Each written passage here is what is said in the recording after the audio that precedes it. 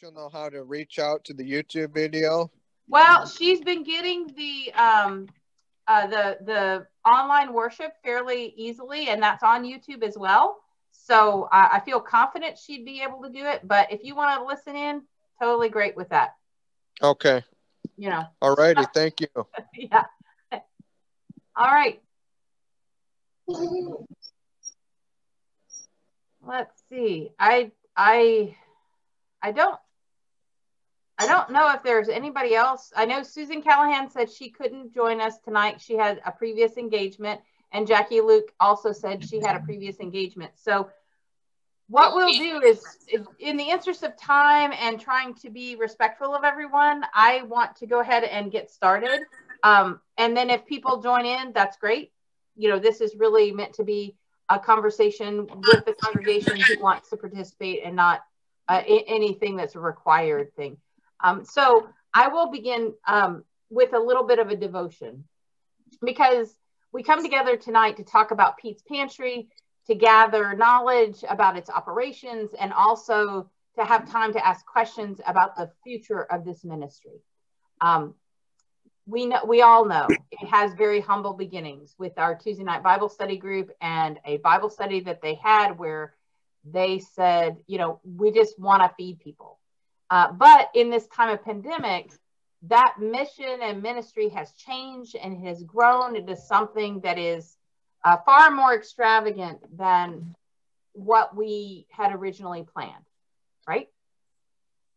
And so to set the tone for tonight's discussion, I thought that I would share with you a brief devotion on another gift of extravagance and what that means for us as Christ's disciples. So I point you to the story of Mary of Bethany, as mentioned in 3 of the 4 Gospels. And the specific reading I'm going to share is from the Gospel of Matthew. And this is the Matthew chapter 26, verses 6 through 13. And it goes this way. Now, while Jesus was at Bethany in the house of Simon the leper, a woman came to him with an alabaster jar of very costly ointment, and she poured it on his head as he sat at the table. But when the disciples saw it, they were angry and said, "Why this waste? For this ointment could have been sold for a large sum and the money given to the poor." But Jesus, aware of this, said to them, "Why do you trouble the woman? She has performed a good service for me. For you will always have the poor with you, but you will not always have me. By pouring this ointment on my body, she has prepared me for burial. Truly, I tell you, wherever this good news is proclaimed in the whole world, what she has done will be told in remembrance of her." Now, last week, our women's online Bible study group read about this passage in the context of holy time. And for those of you that aren't muted, I'm going to go ahead and mute you so that we can have this discussion, because I see there's a few of you that aren't necessarily muted yet. But I'll unmute you soon. So we read about this in the passage of the context of holy time. We were discussing the difference between chronos and kairos time, okay? Chronos in Greek is the actual time we find ourselves in right now. So the minutes, the hours, the days, and so on. But the other term, kairos in Greek, refers to a time that means being in the present, feeling and sensing the now in a way that touches our heart and our soul. So the author of this study points to how Jesus reacts to the disciples' objections about carelessly using such an extravagant gift. She writes, "Jesus is not trying to be callous about the needs of the poor. He is making a different point. Unlike the disciples who do not seem to take in the significance of Jesus' upcoming death, this woman has correctly read the signs of the times. She has listened to Jesus and heard him, and she is awake to what is happening in the present moment. The disciples grumble about the waste of money that could be used to support their ongoing ministry, to keep things going as usual. But the woman has recognized that business as usual is over. Chronos time has been interrupted by Kairos. In this act of anointing Jesus' feet, Mary did more than just cover him with this amazing fragrance. She humbled herself completely, using her hair to wipe his feet. And this was in the Gospel of John. To do this, first of all, she had to take a servant's position by kneeling on the floor. Then, if you're looking at this story from the Gospel of John, she took her hair, which the Apostle Paul says is a woman's glory, and unbound it, which is rare for a woman to do publicly. And then she used her glory to wipe Jesus' feet. Now, in Jewish culture, cleaning feet was a very demeaning task done by slaves. But here she used her glory, her very best, to clean the most lowly part of Jesus. So in sharing this reading with you, what I hope we can focus on tonight is first to recognize the extravagant love that is revealed in this expanded pandemic version of Pete's Pantry.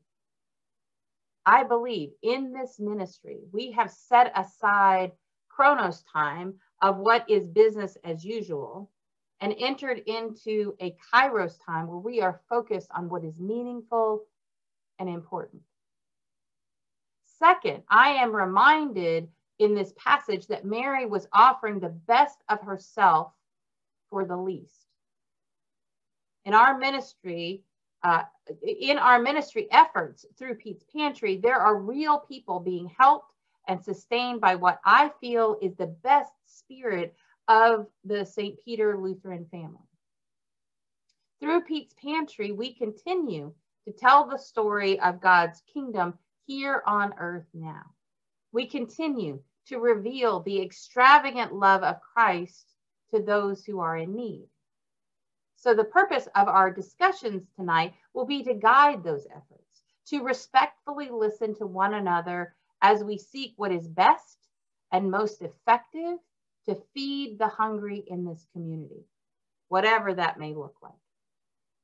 How do we spend both our time and money in this ministry? As the study writer comments, the perfumed ointment Mary pours over Jesus at the table has a high monetary value, and she spends the whole jar, an act the disciples see as wasteful and frivolous. Of course, the woman is spending more than money. She is spending effort, spending devotion. She is spending, She is spending her time as a way of showing love. Tonight, I invite us to talk about how we best spend our time and our resources showing love to our community. So with that, I ask us to pray. Almighty God, you have called us to labor in your vineyard, and without you, we can do nothing. Grant your gracious presence at this meeting, that what we do will build up your whole church, and let your Holy Spirit govern and direct us, that we may consult together peacefully, pleasing you with all that we say and do, through Jesus Christ, our Savior and Lord. Amen. And so now I invite all of you into this conversation about Pete's Pantry. And I thought we would start off, Sue Toll, I'm going to ask you to unmute, and so we can begin, because Sue she's kind of like the ground zero for a lot of what we're doing, and perhaps she can give us some groundwork of what we're doing and how we're operating. Sue and I talked about this the other day. So Sue, I will let you take it away. Thank you, Pastor. Hi, everybody. I thought maybe we actually picked up an order today. We do it, try to do it on Monday or Tuesdays. Can't always get that time because the food bank just doesn't have appointments always available to us. But try to do it on Monday or Tuesday, because when we do it on Monday or Tuesday, we get to pick out produce and some dairy products and breads and desserts free. And so, for instance, today, what we were able to get were lemons, apples, baby bella mushrooms, celery, Brussels sprouts, asparagus, oranges, cuties, green peppers, sweet small peppers, the red, yellow, and orange peppers, yogurt, cream cheese, sliced cheese, and cheese sticks. And then also some cheddar and caramel popcorn. When we actually pass out in the boxes, I try to include, we look to get a salty treat and a sugar treat, or, sweet treat, just sort of to, brighten their days, I guess. But we got all of those vegetables in a quantity enough for, the most we ever had was 42 people. And, but we have enough quantity for them to have, they all can have some of the produce. So that's the free at the pantry itself. And we order from the food bank itself. And we order from the food bank things on, I don't know, can you see this list? Pastor, everybody see this? Well, sort of, yes, but you're very small. I'm very small. Well, just to give you the idea, this is just a copy of the what's available right now. So what you do, here's page 2. I know you can't really see it, but you get the idea that there's lots of things, to pick from. Page 3, page 4, page 5, page 6. And so what you do is you go down through. So it's like separate issues. One is the free stuff you can pick up at the food bank. Another is items that you order. And I'm just going to tell you what we ordered today. Reasonable example. We have one mom who's coming who's got a little baby, maybe a month old. I don't know exactly how old. At any rate, it was free, but I picked up some baby food to have that on hand. And that was free. The ground beef has never actually been free. So what we got was 40 pounds of ground beef. And what that worked out, so 40 pounds for $6.40. So, divide that out. We got cereal for $5 and 4 cases of that for $5.32. And green beans have been hard to come by. So I ordered 4 cases of that at $17.28. So this particular order came up to, I think, $29. But then we had the free things from the produce. And then we also had free things that came with the order that we didn't actually have to pay for. That would be on the pallet. That was the baby food and the Colby cheese and the ground pork. I think actually the chicken legs and chicken thighs were also on for free, but I didn't order those for this time because we still have a supply in the freezer of those 2 items. Okay, so then another thing that we do connected with the food bank is while we're out there, they have rows of shelving that have items on it for 19 cents a pound. And so today, I picked up chunk light tuna, cans of tuna fish, and at what equaled out to be 4 cents a can. The pump hand soap, because hand soap is one of the things that we offer, and that worked out to be 10.5 cents for each, bottle of the soap. The rotini pasta was 19 cents for 16-ounce boxes. The Pop-Tarts came out to 16 cents a box. The rotini, which was a pasta with white cheddar cheese, came out to 6 1/3 cents per box. The ground coffee, because coffee is one of the things that we offer, and that came out to be 12 cents per, it's like in a vacuum packed foil sealed thing. And so that was 12 cents per brick. The macaroni and cheese came out to 9 cents a box. And the Uncle Ben's ready rice, the whole grain brown rice, came out to 10 cents a box. So then you're kind of looking at three things.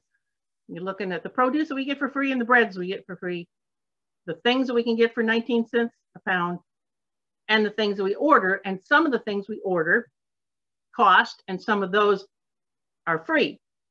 So, so we go out to the food bank, pick it up, bring it back, put things in the, you know, freezer and refrigerator, and then sort them out and put them on the boxes. Now this next week, we have a big order coming. This actually was a little order, but I like to do it every week so we can get the fresh produce and the breads. But this next week coming, we're only buying one thing, and that's the pulled pork. And we're getting 4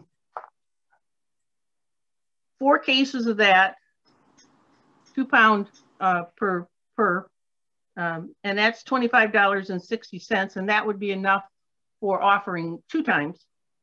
And then everything else is going to be free, that being the pinto beans, the assorted cereal, Fruit Loops, Honey Bunches of Oats, more cold wheat cheese, cheeseburger skillet dinner, chicken breast, boneless. So we've been having the chicken legs and the chicken thighs. Now we're going to get the chicken breast. Green beans, because they went from costing to 0 within a week's time. So that was kind of disappointing, but now we're going to have plenty of green beans. Mandarin oranges, a baking box of things that they can bake, like biscuits, elbow macaroni, sliced peaches, peanut butter, pear slices, potatoes au gratin, canned potatoes, syrup, and mixed vegetables. And a lot of these things, if anybody who's visited the church notices probably that the nursery has a supply of food, as does the pantry. But the reason for that is they're free. I'm only really stocking up on those things which are free, because you know you can't tell when the food bank is going to have something for free or when it's going to be charged. And in the last few weeks, they've been just very generous with what things they're offering, and so I'm stocking up. So you know, so for a while we ought to be able to go on with the. I'm sorry about that. I thought I unplugged it. I don't know why it's ringing. Any rate, this will last us for quite a while. We'll still need to get odds and ends of things as we go along, but even if the food bank changes, that we're pretty well set right now. Maybe that's all I've got to say, because the phone is bothering me if it's not bothering you guys. So that's fine, Sue. I mean, that's good. I mean, I think that's one of the questions that we have had consistently is how are we be able to afford all the stuff we're giving and all of the non-perishable stuff. I mean perishable stuff as opposed to non-perishable. I mean, that's one of the things that we talked about early on. My impression was this pantry started with just non-perishable items that our Bible study group would bring in. And they would just go to buyers and they'd find a deal and they'd buy some extra macaroni and cheese, and it got on a shelf and it got given away. And now it has expanded vastly because we've been able to plug into the Michigan Food Bank, and we've been able to fall under that umbrella. And so there's been some questions. So thank you very much. That gives us a little bit of an overview. So at this point, I'm going to change my grid back to all of the people that are here. We do have technically 18 participants, but we have some double participants. So I think we have a little bit more than that. Melissa Raditz, you may want to take account as to how many people who are actually joining us. So that are listening in. So we have those couples that are joining us. And I will now open up the floor to people who have questions. Lynn, you have your hand raised. So go ahead, Lynn, give us a question. The $2,400, I think, came up with, we came up with that, or you did, because of $200 per month. That's right, Sue? Is that how you came up with that? You came up with that as you kind of decided how much you buy every month? Well, in terms of, well, before I want to say the budget line item that was discussed was not something that Sue told or anybody that was specifically from Pete's Pantry came to the council and said, we need to do this. It was just a conversation within the council that happened. And okay. So it was not, Sue told and the other members of the Tuesday Night Bible Study group, they didn't come to the council and say, we want this money. It was something where it got brought up by the people of the council talking about the way we're doing ministry right now in this time of pandemic. And after the discussion, it was voted on. So it didn't. Okay. I don't want to mislead anybody on this call that it came from an outside source. It really came out of discussions from the church council. All and right, Sue, you can respond. I just wanted to make sure that was clear. Well, my response to that is I had gone through a period of time. Yeah, it wasn't me. I didn't come. But I had gone through a period of time of trying to get copies of the bills, because you understand that the free things are free, but then the 19 cents you multiply by the number of pounds of things that we pick up, and you would add that to whatever the order was. And I was having a little, in my own mind, consolidating, getting it to balance out in my head. And anyway, so I was asking for copies of the actual bills. But it's COVID. And Barb Marquette was gracious to try to get me copies of those, as was Terry. But I haven't actually had a copy of the billing since mid-October. So, I wouldn't be able to actually form how much is, I would think you could look at, maybe the church certainly has a record of the checks that were sent to the food bank and be able to come up with that. But I personally do not. So it looks like Bruce has his hand raised. So Bruce, why don't you chime in with what you want to say? I do. I am the one that brought up to the council and wanted a line item budget for Pete's Pantry. As we went through last spring, our council kind of searching for things that we need to do as a ministry. I think the biggest thing we identified at that time was Pete's Pantry. And so this last meeting, I said, I didn't notice anything in the budget. And so if we're going to make this a priority, I just asked for $1,000. I think after discussion, and Melissa Raditz, correct me if I'm wrong, the council said, no, you're right. I think that we should, make this a line item thing.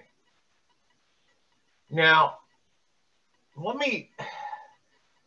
Sue is kind of giving you the little bits and pieces of how she gets this stuff, but let me give you a little bit of an overview of what this woman actually does. So I used to do once we identified and we could use the food bank, I opened up an account and I would buy a lot of dry goods, canned goods and that stuff. And it cost us some money. And once we identified, okay, we're going to make this a ministry. And I said, I need help Sue Toll stepped up and said, I'll order. So I taught her how to order. I can't tell you people, women are the greatest shoppers I've ever seen in my entire life. And Sue Toll is probably the greatest. She finds everything free. The one that she picked up today, it was 228 pounds of food. We paid $33.56 for that. And the only thing we paid for probably for that was just a delivery fee or a loading fee. The month before that, in November 18th, we picked up almost 3,000 pounds of food and brought it there. It cost us $64.40. That's almost 3,000 pounds. It took us 2 truckloads to get it all there. She has taken this to a new level. As people drive up, they not only get a box of all the things that she was telling you about, sweet, sugar, pasta, all these things. They also get their pick of a meat. It could be a ham. It could be chicken thighs. It could be turkeys. And what else, Sue? I don't know. Where do we store all this frozen stuff? Pork. Pork. Where do we store all this stuff? We don't have a big enough freezer. So, what does Sue find? Friends that donate a chest freezer that we can now store things into. So you get a meat, cheese, eggs. All right, so I put the light item in. I asked for 1,000. We got 24. I'll tell you what, if you just give us 1,000 and we keep Sue, we could probably feed the world. So Bruce, I see people applauding. People are really, there is no question that this, and that's why I started off this conversation talking about extravagant love and this story about Mary of Bethany and how there is this extravagant love that we have and that we're showing. And I think that's really reflected in the kind of things that we're doing. Like we are telling the story of God's kingdom here on earth in this way. I mean, it's there. But then at the same time, this conversation is about how can we best spend our time and our resources showing love to this community. What is the best way to have this be revealed to our community? And I think that there are people on this call that have some genuine, not concerns, but more questions about where are we going, what is happening, and what are the best practices. And I've talked with several people, and so I want to open up this conversation first by saying there is no doubt that Sue Toll and all of the people of St. Peter that are contributing to this are giving that level of extravagant love that is mirrored in that scripture passage that I shared with you. There is absolutely no question that this is an extravagant love of trying to be God's presence here on earth. And yet we're still kind of faced with what is best practices, what is best for our community. And so I want to open this up to the conversation and questions about those people who may have those concerns that they have voiced to me already, and just see where this discussion goes. But thank you first to Sue and all of the people that are contributing to this. And not all of them are from our congregation. Some of them are Sue's friends and other people outside that are donating. I mean, Bruce, we've had conversations where you've had somebody walk up to you and hand you a check, and they're not even part of our congregation. So, I mean, there are a lot of people that are contributing to this success. Oh, I have like 4 or 5 different God moments I'm ready to share anytime. Yeah. Anybody ask? Yeah. I love those. Okay. I love those. So I will invite those. If I can see you on camera, raise your hand. If I can't see you on camera, then okay. So Sherry, raise your hand, but Sue first. So let's go to Sue, and then we'll talk to Sherry. What else she does? I don't mean to, I just want to say that there is the other aspect of what we're doing, which is the sort of the essentials, the things that they get to pick out, like 3 from laundry detergent, dish soap, shampoo, feminine hygiene products, toothpaste. I know you guys can think of these quicker than I can think of them. Just soap, hand soap. We do toilet paper, paper towel. Yeah, those are big too. Yep. Toothpaste.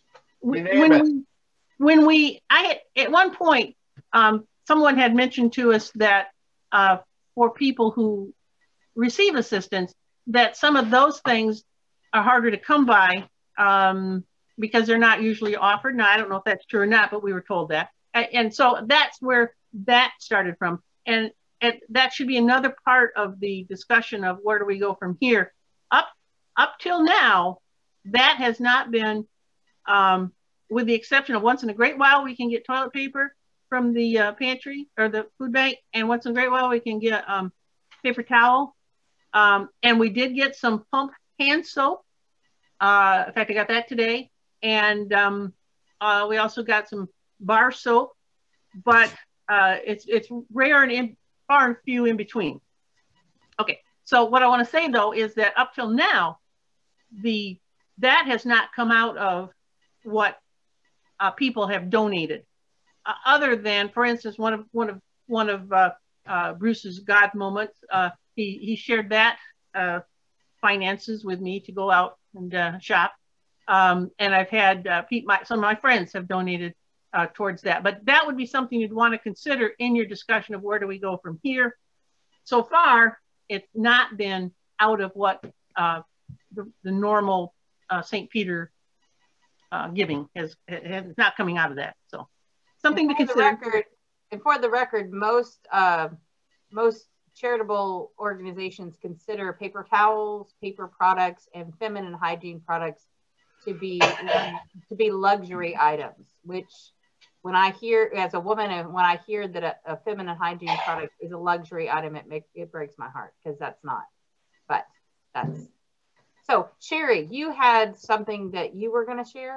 I want to be brief with this, but Sue's told all about how she does the ordering and goes and picks it up. Bruce and her talked about that, but it has to be organized, and the boxes have to be loaded, and it has to be organized in the back room. And Sue, and bless her heart, along with Barb, I know, Ramali, and a lot of her friends, just they organize that, and they're ready on Wednesdays for the volunteers that come in just to hand out boxes or to go in and pick up tables, what needs to be, I want to get the paper towels. I want, it's just amazing that the time she puts in on top of the ordering piece of it. There's just so much more that has to be done to keep it organized. So it doesn't just come in boxes to hand out to people.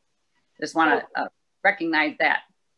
Yeah, thank you, Sherry. That's a good affirmation. Again, I will commend to all of you that this is not a kind of evaluation of how committed everyone is to Pete's Pantry. It's an evaluation of what we need to do going forward. It has nothing to do with the sentiment and the heartfelt, extravagant love. That's why I started with that story. It has nothing to do with how deeply felt this ministry runs, but it has to do with how do we spend our time and resources in the best way to show love to our community.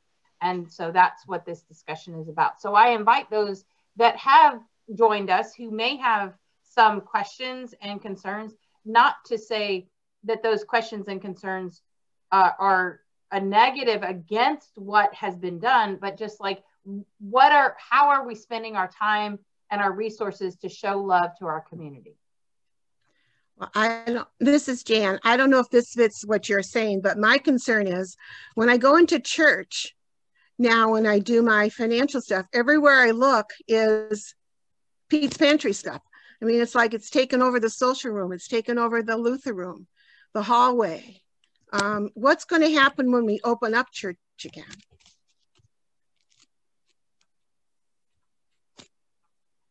Okay, Bruce, you're raising your hand. Go ahead. So Jan, in response to that, it is kind of spread out right now. And we are looking at different options when the time comes. And of course, we are giving out the food from the church to vehicles. So hopefully, if the church is able to open up, then we are able to now let the people come in and pick what they want. I actually have, from the food bank, are going to donate extra shelving. I think Pastor Sue and you have talked about maybe expanding the pantry storage into the nursery part, because that's really not being utilized, but we have extra shelving coming. So we can move everything back and out of the way. You know what? We open up the church, we'll make sure that everything's out of the way. Church is number one. So Bruce, in response to what you said, the preliminary discussion, for those of you, just to clarify, is that perhaps the space in the nursery that is a little bit larger than the space that is in the original Pete's Pantry space is bigger. And so perhaps, and it's just tentative conversations about what to do, but perhaps we convert the nursery space to a Pete's Pantry space and the old Pete's Pantry space to a nursery space, because it's not that we don't have a nursery, but that perhaps we don't need quite as large a room for a nursery, given the fact that we don't have as large a community of small children. So that's the preliminary conversation, but there has been no definite discussion, but that's kind of like that's one of those iterations, Jan, to answer your question, that might solve the problem of what do we do with all this stuff. So Jan, other questions or other concerns, or was that just the primary concern you had? Well, I'll let somebody else talk before I say anything else. Okay, other people, I know we have others on the call that have been, kind of wondering how we're doing this and what's going forward. So Melissa Raditz, you raised your hand. Yeah, I just for clarification, Pete's Pantry is an official ministry of the church, right? Mm-mm. Who said mm-mm? It is now. It is now. It had not been originally. The original inception started from the Tuesday night Bible study group, but the church council, as it grew, moved it under the responsibility of the outreach committee. So, okay. Oh, so that's question one. And then is there because the need has grown, I suspect that because of the virus, there will be a systemic long-term need. As we know, with the last recession, it took Michigan a long time to kind of recoup from that, approximately 10 years. And in some areas, they're still recouping, and now it hit hard again with the virus. I guess my thing is, has Pete's Pantry Group looked at, obviously they're filling the need right now, but at what point is there where it grows beyond the church capacity and maybe something more needs to happen at that point? Has that conversation, that arc of that conversation happened? Because it has grown immensely. And, I think it's wonderful we're able to, rise up and meet the need and contribute to our community. But I'm just curious if those conversations, have they taken place, and if they have, what does that look like? What did that sound like? this is our first attempt at that kind of conversation, and my understanding from my period of being here. And Bruce, I'll get to you in just a second, but I'm going to say one thing. I know that I have talked with a few people that are on this call about the historical arc of feeding the hungry in Battle Creek, and perhaps it would be a good idea to invite those people who have that historical perspective to talk about how this has been addressed in the past and where we are right now. Like, are we back to square one? Are we in a space where we need to beef this up because clearly there's a gap? I mean, I was not here in those earlier years. So perhaps there's someone who can speak to that historical arc first. Okay, Lynn? Okay, yeah, Melissa, what do you want to say?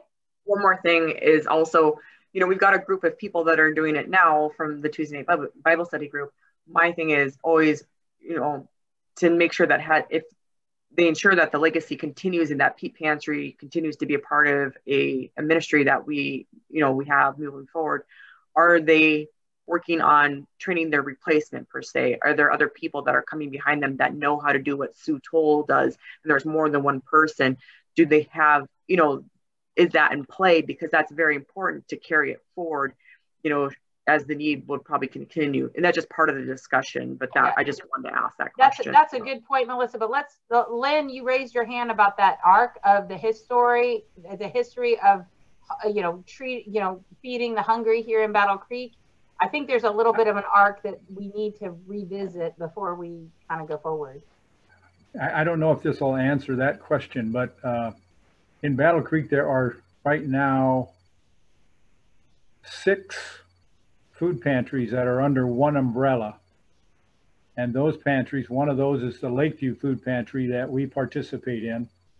And all of those are, they're open various times during the week, but you only can go there once a month. I'm sure that's part of the reason Pete's Pantry has been so successful, because we have no restrictions on how people can come or when they can come or how often they can come. We have seen, I think, and Jan and maybe Jackie and Bill and whoever else works, Russ, Sherry, have worked at the Lakeview Food Pantry. Right now, it doesn't seem like it's as busy as it was before the pandemic, in all honesty. So that's different than what we see at Pete's Pantry. But once again, I think part of that is because the word's got out there that it's available every week. I don't know if that gives you your answer, but. Well, I mean, that's a fair start. So Bruce, you had your hand raised, so I want to give you the opportunity, Bruce, to say what you wanted to say.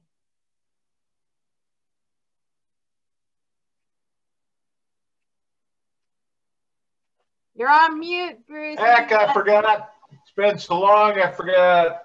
That's okay. That's all right. That's all right. Anyone else want to speak to this kind of understanding of the history of hunger ministry in Battle Creek and where we fit into that picture? All right. Okay. So Wait, hold on. Before, Bruce, if I could. Bruce, okay, so Barb raised her hand and Sue, but I'll let you speak first because you had raised your hand first. So go ahead, Bruce. So I remember now that what we were talking about. Melissa, you asked if people were being trained to do all this. And, you know, I guess I want to tell you again how this all started. This came from a Bible study group who decided one time at one of our Bible studies that we needed to reach out to basically our church. That is what we started this out as. We wanted to make sure that members of our church, incognito, basically, whatever, you could come in this back room, you could pick out a bunch of canned goods, dry goods, whatever. And, you know, that really didn't you know, people didn't really do it. And so then we kind of opened it up to the outside. And so those people then would come on Wednesdays, and we allowed them to pick out up to 15 items. So we had to kind of limit it because we are on a little budget, you know. There was only, I don't know, 13, 14 of us that were feeding this. And then we decided, okay, we get food from the food pantry. And so we kind of expanded it. And here's the thing, Melissa. So in answer to your question, God has grown this in so many ways. It's unbelievable. I'll just start with a couple of them. You know, I pulled into the church with a truckload of food to be unloaded. Not once, twice. And I thought, gee, it would be nice to have some help to get this done. Guess what? A car pulled in. Each time it was Russ and Sherry Carney. And they said, do you need some help? Absolutely. Well, Russ said, you're lucky because I hit every red light coming here. And if I hadn't hit every red light, I'd have missed you. We talked about the little lady, and I'm not convinced it was a lady because it was a start of the COVID. She had a mask. I think it was an angel, to tell you the truth. She walked in one day at the end of when we were giving out food, and she said, I'd like to make a donation. And I was trying to get some money to Sue to help out all those things, you know, those extra not food items. And I tried to do that. And I was thinking about $200. She walked in, she had her mask on, and she said, well, I'd like to make a donation. Do you take donations? I do. She handed me a wad of bills. Do you know how many dollars those were in there? $200. $200. Here's another one. Just Wednesday. We didn't have that much bread. When we got a certain table, as the people come out, we give them the food, then we let them go out to a table to pick out bread and vegetables and whatever we've got out there. Didn't have much bread. Lynn, help me out. Your friend, was his name Bill? Bill showed up in a pickup truck with a load of bread. How much do you want? How much you got? What? I'll take everything you got. And we did. Now, if that is not God at work, I don't know. So, Melissa, in regards to your question about who takes over for Sue, or we trade it, I can't tell you. But I know this. God wants this to happen. God is working. And you look at the faces of the people we feed each week, it's unbelievable. There is so much thanks. I have had people cry about the amount of food we give them. Cry. And so thankful.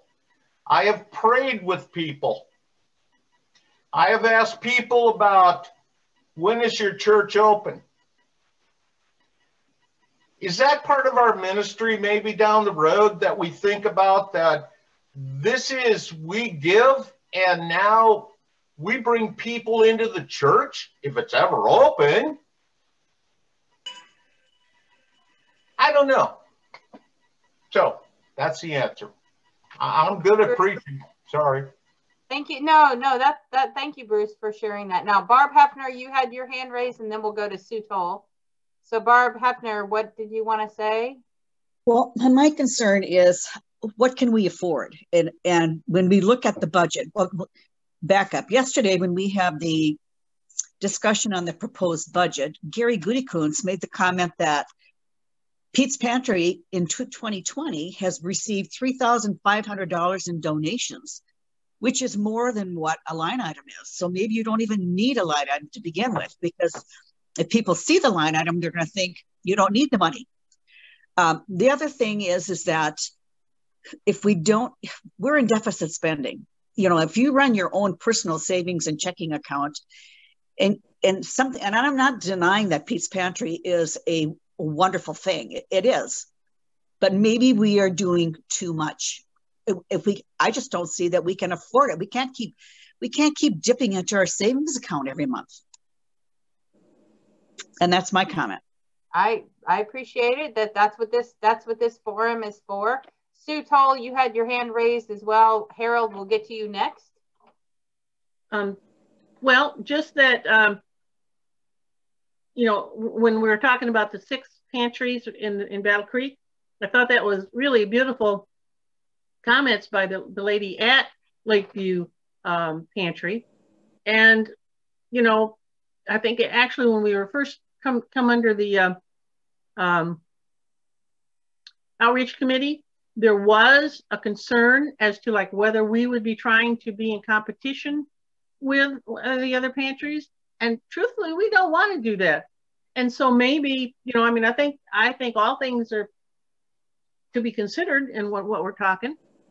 Maybe we, you know, maybe we need to throw in with them, or I don't know what, but they are a steady influence and been there a long time. And to Melissa, I think you're right. There does need to be more of a coming on board for future. Right now we have 4 different people each week coming on Wednesdays, but a lot of those are repeats. And of course, they know what they're doing. And Betty Everest and Susan Callahan have come on Wednesdays, on like Saturdays to work on the boxes. But it's true, there's not really that many people. Actually, it's most of them. Susan was out at the food bank with me once, at least, but mostly it has been my friends. So at any rate, Melissa, you're right. We need to, if anybody has a heart for it, share what needs to be done and share how to do it. So when I first moved here, one of the statistics that was shared with me by the Synod was that Calhoun County, specifically our area, has more charitable organizations than any other county in the entire United States per capita, which means there is a lot of overlap and there is a lot of agencies that are doing the same work and competing for the same dollars and same support. So that is also a consideration in this time. Yes, we're doing really good work and we have these really great stories. But again, I go back to the question of how, you know, how are we best able to spend our time and resources sharing love for our community? So I just kind of continue to resonate with that question. That's the point of this conversation. So Harold, you had your hand raised, so I will turn it over to you. Okay, first of all, thank you, Pastor, for putting this evening together. I think it's a great discussion. Secondly, for all those involved that have been with Pete's Pantry, you know, they've done a great thing. It's a great mission. And the thing I guess I'm shocked at is before, when you said, or Melissa asked about, you know, whose project this was and whether this was the St. Peter's Church project. It just became St. Peter's Church project just within this past month when the council put it into the line item of the budget. I think before that happened, we should have been able to have a church discussion about whether that was a viable thing to do or not, because up until a month ago, this was the Tuesday night Bible studies project. Harold, just to be clear, just to clarify before you continue, it's been a few months. It has not been, it's been recently, you are correct, but it's been a few months that we moved the Pete's Pantry. It was during this time of pandemic. I think it was, I can't remember exactly, it was maybe April or May. We can go back to the minutes, but we moved Pete's Pantry under the responsibility of the outreach committee. So it wasn't just in the last month, but you're right, it has been very recent. So go ahead. Thank you. Yeah. Okay. So in, you know, with what Barb Hafner says is I totally agree with it. And it was a good lengthy discussion that Finance Committee had, you know, at their last meeting in the budget, concern of the budget of what it would look like for 2021. And then when we were surprised that Council later, you know, added the line item, and certainly is going to increase the deficit. You know, Jan got in touch with me and really concerned about when we haven't even put into the consideration of probably losing about $20,000, in the neighborhood of about $20,000 of giving from members that we've lost now for 2021. You know, if you take that into play, you're looking at a negative budget of 21 of almost $25,000. And as Barb says, I don't see how we can afford any more, you know, deficit than what we've had. Fortunately, because church has been closed, even through property, we've saved $10,000 because of the expenses that have not happened. You know, utilities have been over, you know, less of 50% less than what they would have been if we were open. So, I mean, I really have a grave concern as to, you know, we start something and we can't continue it because it outgrows us. And the concern is, I don't see where either the Tuesday night Bible study has put together a formal guidance or mission as to what their mission really is. They're just shooting from the hip and trying to, you know, being better than any of the other, you know, pantries that are available. I don't think that's the point. I think they should follow the guidelines of what the rest of them are. As Lynn said, when you have people that become known that they can come to us every week, they certainly will.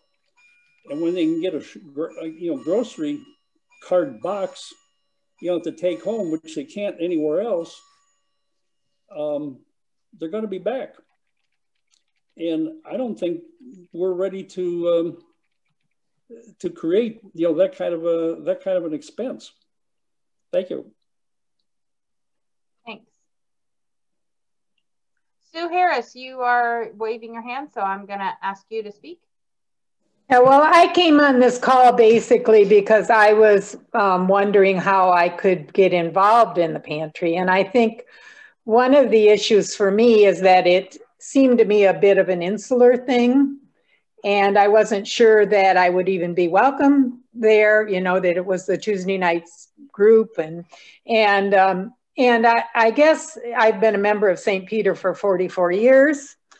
And during that time, in many roles I've played there, one thing I know about St. Peter is that if you put out an invitation to people and let people clearly know that there's an opportunity, A, to volunteer, or B, to donate, that people step forward and do that.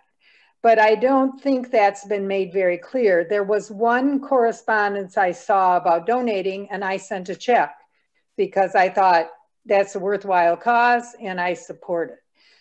So whether, I don't want to weigh in on whether it should be a line item or not a line item, but that's how I feel, that maybe more outreach to the congregation as far as how can you be involved and how can you donate to the project if you wish to. And then also my other concern during this time is what kind of precautions are being taken if I were to volunteer, that I would be safe there, you know, as far as people wearing masks and distancing and all of that. So that's so we'll do two things. That's a beautiful question there, Sue. And I think that's one of the questions that a lot of people have. Lynn, you had a comment. So first, what I want to do is go to Sue Toll and have her explain some of the precautions that we're taking and things. And then we'll turn to Lynn because you have a comment. So Sue Toll. Okay. There's been, you know, because of everything in COVID, things have kind of evolved. Well, we evolved into a chart, sort of like this, of the things that we're doing. COVID guidelines for Pete's Pantry. The food boxes are to be filled by Saturday, so that's at least a 3-day resting period for COVID, should there be any there, to die off. But the food that we're actually packing has been there 2-3 weeks, so or more. The packing room and kitchen hygiene, to disinfect all surfaces touched and then vacuum. On Wednesday, we wear masks, and we're asking the people in the cars to wear masks. The person who goes down the line to ask for their names and information, I've suggested to them that they wear a mask, and I've provided shields too. That's really kind of hard because you get all fogged up inside those shields, but at any rate, it's like a double layer, and I have some other shields coming that might be better. And we've got that little, that's very nice, the little squirter hand sanitizer that's there by the door to sanitize our hands often. To maintain distance, of course. To remind the families to stay in their cars. Once in a while, there'll be somebody who, you know, they don't have a button to open their trunk or whatever. And once in a while, there's one lady that has a stick that she opens the trunk and she does like this. She puts a stick in there to keep it open. So, but by and large, the families stay in their car. The pantry person, we are to write down the names. We don't hand it to them to write down. We write down so that there's no back and forth with a notebook. We're sanitizing. The aim is to sanitize the coolers because we put the meats and the cheeses and eggs and stuff in coolers, and to like sanitize them before and after use. And again, in that area, to sanitize all surfaces touched. And to the best of my understanding, that has been the advice from people has given input. That's what we're doing. Good, thank you. Now, Lynn, you had a comment, you raised your hand. Yeah, just in regards to when we identified the Pete's Pantry under outreach, at that point, and maybe we didn't do it quick enough, but we did. I went on a video one Sunday and asked both for donations for actually Christmas, Thanksgiving, and Pete's Pantry, and even Lakeview Pantry. So, and I've only done that once, a video, and I keep continually trying to send out emails in regards to getting help, volunteers, and donations. So we haven't been real aggressive with that. I'll agree with that. But I think we are trying to involve more people from the congregation in this particular ministry at this point. Thank you. So before Bruce, I think Betty Everest's grandson, who is on the phone with her, it looks like he raised his hand, but I will open that up. Ryan, did you have a question from Betty? I had a question, not from Betty, but from myself. When you're going out to the cars, do you provide a mask if the people in the car don't have a mask? Yes, we do. Yes. Great. Yeah, so that was my only question. Yeah, so we have several. That's a great question, Ryan. We do have several masks that were made by our by Jen Ludwig that are available. So if we do have someone who comes and they don't have a mask, we have something we can give them. That's a great question. So we also have disposable ones. Yeah. We also have disposable ones. Yeah, we do have disposable ones as well. So yes, thank you very much. That's a really good question. So Bruce, yes, go ahead. So Sue, in regard, once a month, little Riley and Berkeley and I, if we're not doing the hokey pokey, we do a thing at the end of the month, and you know, I ask for donations. I ask for people to want to help out, and I do it in the most silly way that I possibly can to get people's attention. So, yeah, every month I'm trying to do that. So Sue Harris, I mean, we are asking in a multitude of ways for people to help, but it's not something that maybe everyone has access to or sees every bit, because not everybody's watching the online worship service and sees the announcements. And, you know, our communication we have challenges. I mean, we can send it out via Facebook, we can send it out via email, and, you know, I always go back to that. It's like, it's the literacy program. We need to invest in literacy in America, teaching people how to read their emails, to read all the Facebook posts. You know, it's one of those things. We're in an overload. Okay, Craig, you're raising your hand. What would you like to say? I guess I hear people, you know, talking about, you know, the money and you know, where is this ministry going and everything like that.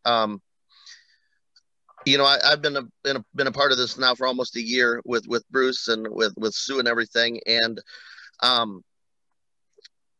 I just feel like this is a ministry that is right now the only really ministry that's keeping our church alive.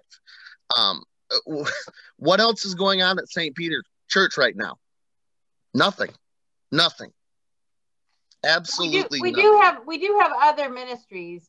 Bill Duggan, maybe you can, I mean, not necessarily at the church building, but Bill Duggan, you raised your hand. Exactly. Well, I think Bill Duggan will probably challenge that a little bit, Craig. So Bill, yeah, why don't you say something? Yeah, I think, Greg, if you saw our video that we put out, we're doing quite a bit. We're at the other food pantry, the Lakeview Pantry, twice a month now, and actually 3 times if you count the car drive-through. We do the Salvation Army Kitchen, and we do the St. Thomas breakfast. And those are just a few of the things that we do. I mean, I think there's a lot of ministry going on right now at St. Peter. Yeah, maybe not about building, but yes, those aren't our ministries. Those are ministries from other churches that, you know, that we're participating in. I've got to disagree with you on that. And Lynn can speak to this. We've done a lot of stuff through the Lakeview Pantry and initiated things through the Lakeview Pantry. Now, we may be using them to do our ministry as opposed to them using us. But I think we do a lot of ministry throughout this community and always have. I think if you watch the last week's worship service and the one of the announcements that came from Janet Bauer, who is the administrator at the Lakeview Food Pantry.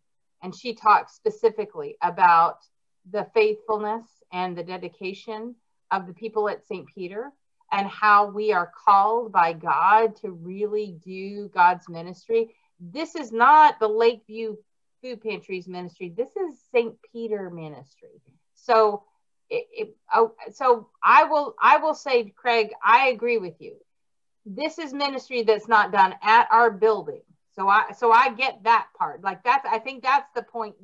That's the kind of thing that I think you're latching onto, is like, this is a ministry we're doing at our building. But that does not mean that St. Peter is not. I'm not saying that we're not active in the community doing other things, but I'm saying this is a ministry that we're taking on at our church and we're doing here. Yeah. And that doesn't mean that St. Peter is not doing ministry. No, and that's not the point I was trying to make. I was trying to say that it's what we're doing right now at our church, at our building. Yeah. During this time. And I mean, when people question and say, are we being taken advantage of? And, you know, are people, you know, saying, oh, well, you know, we can come here every week. I would encourage them to come and see the families that we serve. Because the people that we serve are in desperate need of what we're giving them. I don't feel like any of the people that I've seen are taking advantage of us. I mean, like Bruce said, when people are in tears because they're going to be able to eat. I mean, for me, I've never been in the situation where I've wondered, where's my next meal going to come from? You know, I don't know what that feels like. I can only imagine, though, having somebody hand me a box of food and say, hey, what else can we help you with? How much that, you know, what that must feel like. And, you know, for us to sit and worry about, you know, like Gary said the other night, you know, well, we always find a way at St. Peter's to pay the bills. We always find a way to do it. You know, this is one of those times where are we going to live in, you know, well, we should, you know, maybe scale down in this ministry, or are we going to say, hey, let God take this over? Let's be there and in support of, you know, the people who really need us. And I mean, I think it's a great ministry that we're doing. You know, hats off to Bruce and to Sue Toll. I mean, Sue's done an amazing job, Bruce too. And I just, you know, I can't see why we would in any way, shape, or form think of doing anything to suppress this and not keep it where it's going. Okay, Bill Duggan, and then Bill Duggan, and then Barb Marquette, and then Sherry Carney. I don't think anything, Craig, that has been said here tonight is to suppress this ministry. I think it's more, if anything, to put a structure around it that makes it work in the best way we can make it work. And we have it's nice to think that let God take over to this, but God also wants us to be good stewards. And right now we're facing not only a deficit budget, but because of the people that have left, a big deficit budget. And it's going to be very hard. And the council under Barb has done a great job of sharpening the pencil and making sure that we're spending the money the right way and staying within the budget lines. But we're now to a point where the cuts are going to have to come in fixed costs. And that means salaries. And we're very close to getting to that point in the near future. We lost 5 or 6 families last year that are going to, as Harold said, they're going to count for about 20,000+. And that's going to put us right around $100,000 to $115,000 that we take in when we're spending about $145,000. And that's going to make it a tough year. We need to be aware of that when we do it. The other thing is we don't have line items for all of the other ministries that we do. And to your point, we've done very well with the the Pete's Pantry, with donations to that. Actually, quite a bit of money. As somebody said, it was $3,500 this year. That's a lot of money. I don't know of any of our other ministries that have gotten that kind of donation. But we just have to be good stewards of the gifts that we do have and share them in the best way we can and to make it last. And that means thinking about putting parameters around what we're doing and making sure that we aren't growing something that we don't have the ability to sustain. Because I would hate to be the one that has to shut down the church and we have no more food pantry at all. We just have what we're all trying to say is, let's do this the right way and build it correctly and make sure that we have the funding to do that kind of thing. And Bill, I think that's why I started out this conversation with that devotion, saying, what is the best way to spend our time and money to share, to show love to our community? And Barb Marquette, you raised your hand, and I think you have a unique position to kind of have this conversation because of your experience in your work and things like that. So if you want to share, great. If not, we can't hear you. Well, you raised your hand, but She's like, I know, wait. Oh, there you go. I'm using Dave's computer, which I'm not that, great, or his laptop. That's anyway. Okay, you're good. The Battle Creek community, well, first of all, I was a social worker. That's what I did.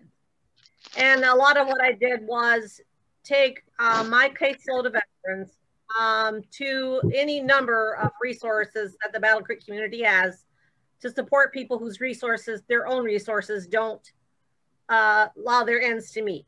Okay, so I had a number of years of doing that. Battle Creek has a fantastic community-wide organization of services to help those in need. One of which obviously is the food pantries. The food pantries have operated successfully for, I did that work probably, 15 to 20 years ago. I mean, they've been operating for years successfully. They know how to operate successfully on a really tight budgets and so on and so forth. I'm boggled that they can't do a lot of what Sue's doing to provide a little bit more or more often for their individual food pantries. That's a separate question for another day. But I am concerned about the level of service we are providing and our ability to sustain it long term. When you provide resources to human beings and they become dependent on it and you pull the rug, it's not kind.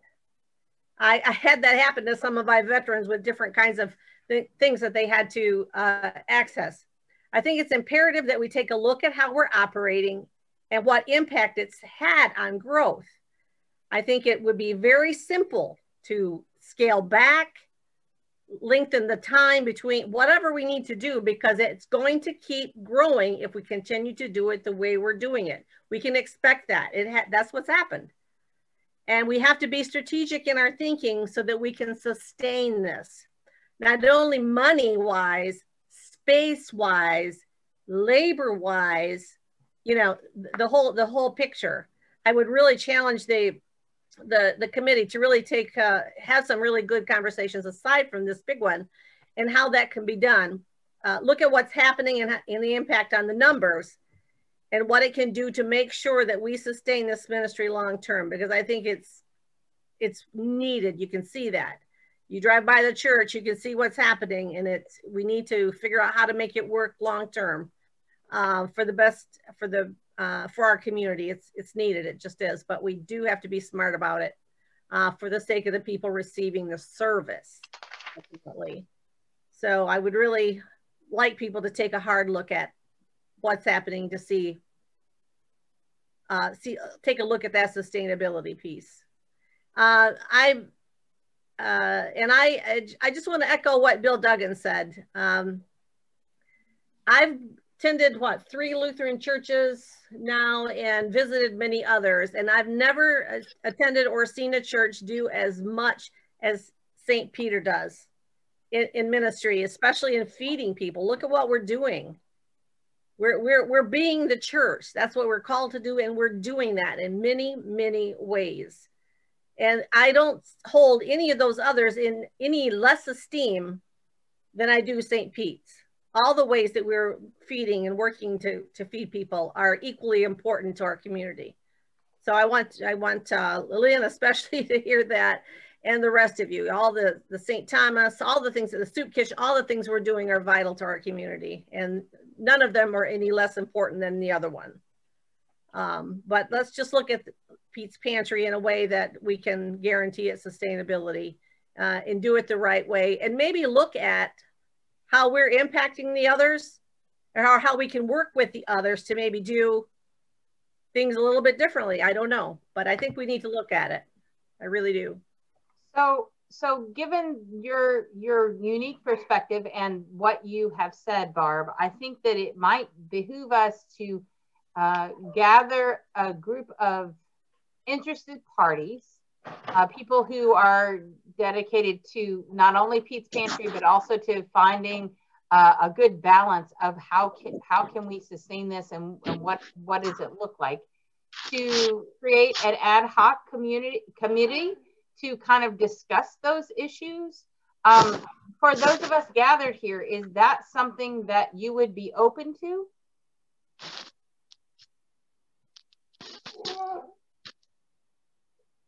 I mean, yes, okay. So Barb Hefner says thumbs up, but I don't know about anybody else. Nobody's like, okay, Barb Marquette. So we can do 2 Barbs. Dave Marquette and John Christ. John and Jill, you guys haven't said much. Did you want to say anything at all? I mean, you haven't made a comment one, and so I don't want to prevent you from having a say here. Well, we haven't been. We learned a lot today because we didn't even realize what we were doing a year ago, let alone the last few months. So this is helpful just to get an idea of what we've been up to with Pete's Pantry, and so we're interested in it and want to learn more. So maybe that's what you just suggested as a way to do that. So. And I think echoing what Sue Harris said, we're looking for just avenues we can do together to get involved, and so this has given us information on how Pete's Pantry has been operating and a bit broader picture. Okay, Sherry, you raised your hand. Was that because you had a comment or you wanted to participate? We can't hear you yet. You got to unmute. Yeah, I know I'm far away, but I mean, it's near and dear to my heart, of course. I just wondered, just to comment, and I know this is kind of a build on what Barb Marquette said, is there an opportunity to long-term, and to your point, get people together to work with the food pantries in town that I've seen both sides. We've worked both sides, and I just don't see them, getting the free stuff like Sue does, or, just opportunities to show why we would be growing when the other food pantry, well, the Lakeview Food Pantry is, in the times that I've worked there this year in the pandemic times, we'd be lucky to have 5 or 6, a handful of people show up, when we're working there. And granted, they're open Monday, Wednesday, Friday, but is there an opportunity to work together and say, this is what we're doing? It's too much maybe, but yeah, because it's every week, but maybe we can go every other week. And maybe there's an opportunity to get an intern from Western that says, okay, I'll go do the free shopping for all the food pantries once a month, or something, I'm just throwing ideas out. I just think that there's opportunity to work together to serve the community, right? I mean, we don't want to say we're better than anybody or anything else. I don't think that was the goal of this. I think that we just saw that there was a need. So, and Sue jumped in, and bless her heart, we did it. So. Okay, so it looks like to me we have Jill and John. If we're going to do this, we're going to have Jill and John. We're going to have Barb Marquette, Barb Hefner, and Sherry be part of this conversation, and myself. Is there anyone else that wants to sign on for this conversation? Melissa Raditz and Bruce. Okay. We don't want to get it too big. And Sue Toll, yeah, we definitely need Sue. Yeah, Bruce, I can't hear you. What did you say? You had a thumbs down. Said if Sue's going to do it, then I'm going off. Okay, so Bruce, no. Sue Toll, yes. And then Harold, you raised your hand as well. Yeah, if you want somebody, I'll be on there. Plus the other, I do want to make a comment is that, several of you have said that financially, St. Peter has the ability to work, this project. As a dollar and cents person, I do have to tell you, you need to take a serious look at the past budgets of St. Peter's for the last 5-6 years.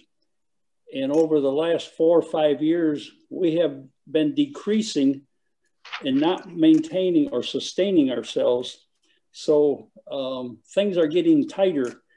We probably have only about $25,000 in reserve that's available, that is spendable dollars if we can't meet our budget. So we're closer to having a crisis thing than you realize. Thank you. I appreciate that, Harold. Sue Toll, you have your hand raised.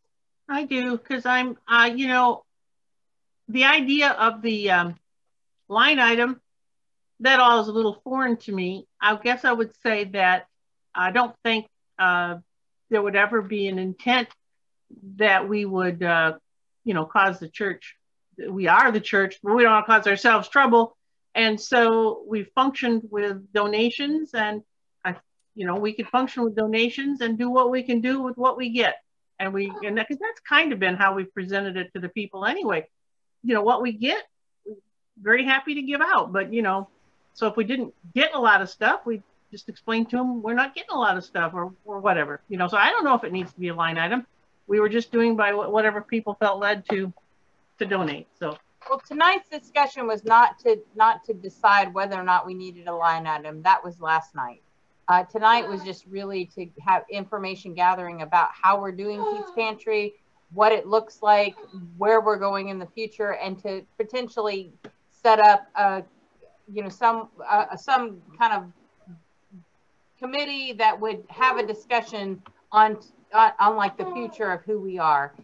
That's been bubbling up for the last several months, and I really appreciate. I see you, Bill. So hold on. I appreciate there's like 1, 2, 3, 4, 5, 6, 7, 8, 9 people that have already said that they want to be part of this.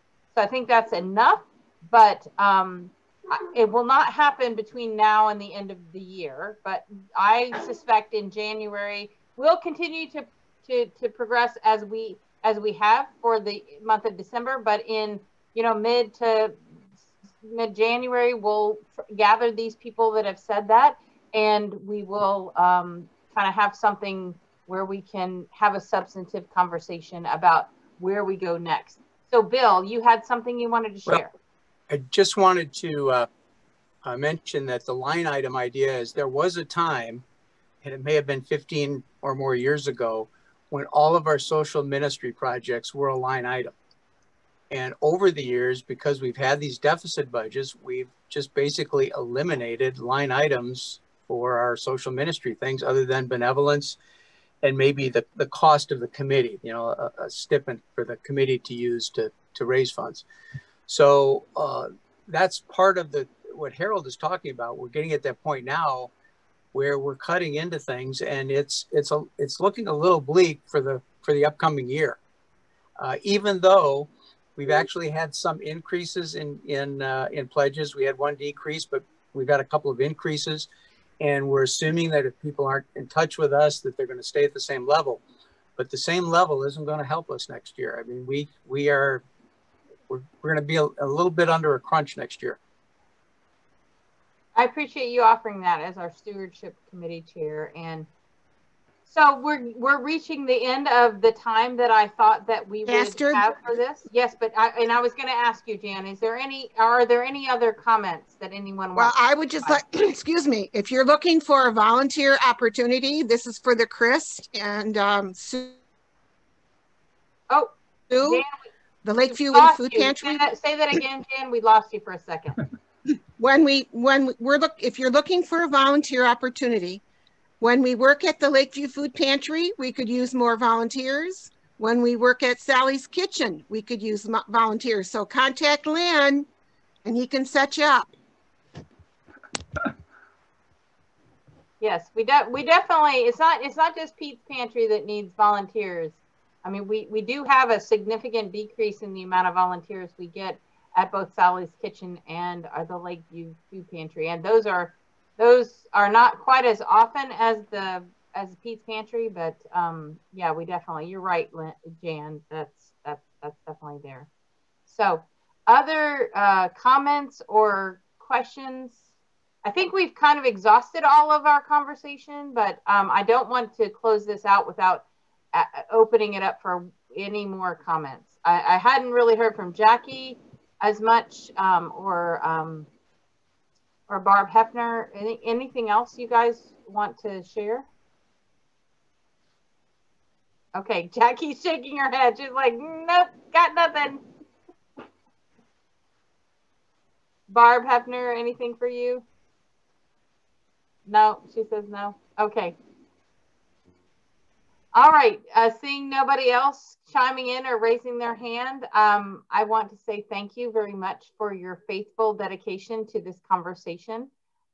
This is a blessed ministry, and we are very grateful for everyone who participates. As I said, this has nothing to do with any kind of statement against the extravagant love that we are showing to our community. It is just kind of understanding how we go forward. And I appreciate all of the I appreciate all of the respect and the affirmation of what we're doing. So thank you very much for your time, and let us pray. Gracious and loving God, you give us the gift of humanity where we feel empathy towards our neighbor, towards our sisters and brothers, our siblings in Christ, that moves us to action. Continue to inspire that feeling that we want to feed the hungry, to clothe the naked, to visit those who are in need, even if at a distance,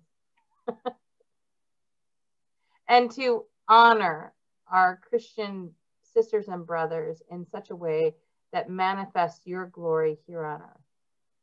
We ask this in Jesus' name. Amen. Amen. Amen. Thanks again, Jennifer. Oh, you're welcome. I appreciate this conversation. Thank you to everyone who participated. And this recording I will post tomorrow so that everyone has a chance to watch it. And thank you again for all of your conversation. Bye. It was lovely to see you all. Thanks. Yep. And Melissa, I will send you a specific link to it so you can get it early.